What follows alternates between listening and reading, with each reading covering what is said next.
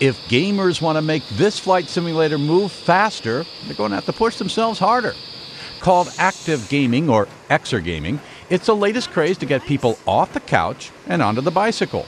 I love it. I jumped on it for 5 minutes and I was hooked from starting. I enjoy that you forget that you're working out and you're just playing a video game. By the time you get off your machine, you're soaking wet and you finished your workout. But it's the lack of physical workouts that have contributed to a threefold increase in childhood obesity over the past 3 decades. Everybody, all like guys, my girlfriends, they play video games all the time, and they play video games over working out. Like, they'll choose video games, you know? So changing that lifestyle is one of the goals behind the Active Gaming Association. They see it as a targeted approach to a growing problem. In children 8 to 18, on average, that demographic spends over 68 minutes per day gaming. That means that the new trend, the new group that's coming up through the ranks, they're very geared towards gaming, and that's going to be important in fighting childhood obesity going forward. Motivation and engagement are often seen as key to a successful workout.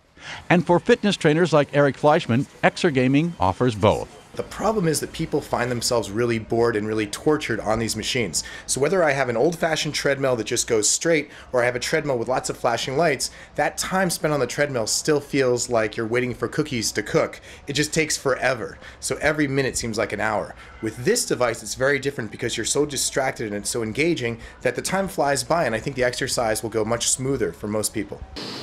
The Dogfight Fitness Flight Simulator is just one of the workout games being rolled out in gyms across the country.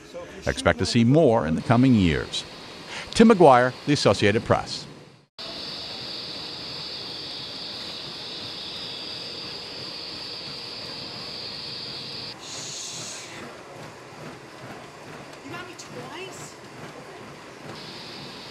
I love it. I jumped on it for 5 minutes and I was hooked from starting. I enjoy that you forget that you're working out and you're just playing a video game. By the time you get off your machine, you're soaking wet and you finished your workout.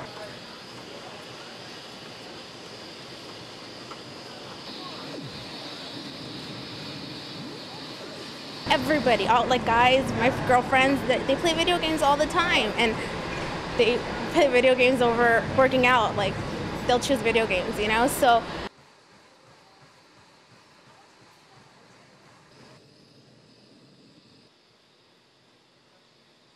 in children 8 to 18, on average, that demographic spends over 68 minutes per day gaming.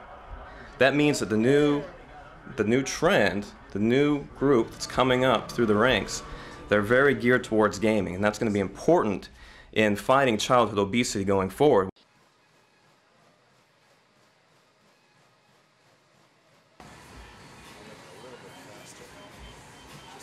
The problem is that people find themselves really bored and really tortured on these machines. So whether I have an old-fashioned treadmill that just goes straight, or I have a treadmill with lots of flashing lights, that time spent on the treadmill still feels like you're waiting for cookies to cook. It just takes forever. So every minute seems like an hour. With this device, it's very different because you're so distracted and it's so engaging that the time flies by, and I think the exercise will go much smoother for most people.